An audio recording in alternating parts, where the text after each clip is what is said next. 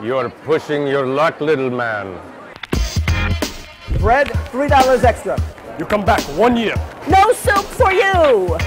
You always want to hear me say it. Unless they say it, sometimes people will say it to me. But I think people are surprised because they go like, could you? And I'll just go, no soup for you. And they jump. And I say, have to make you jump or else it's no fun. No soup for you. Come back 1 year. I would never be in the restaurant business. My father was in the restaurant business.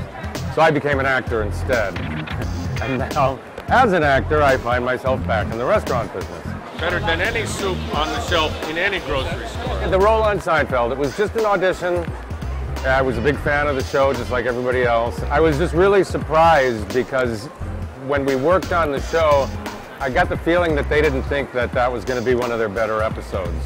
But I didn't care because it was a job. I was just happy to have, you know, a week on Seinfeld. It was a really good gig back then. Out of all the Seinfeld episodes, this is my favorite episode of all time. To have him actually serve your soup, you know, that's like the bucket list, you know, right there. There's no other people like those characters on TV anymore. Kramer, Elaine, Jerry, and George, of course. I hardly even watch TV anymore. I just watch the Seinfeld reruns. Like I had a group of 13-year-old guys come up to me and go, oh, you're the soup Nazi, it's awesome, we love Seinfeld. And I would just go like, so does it bother you? There are no cell phones, computers, hey, you know, any of your technology, there's none of that. And they go, yeah, man, it's like really retro. You know, God bless Seinfeld.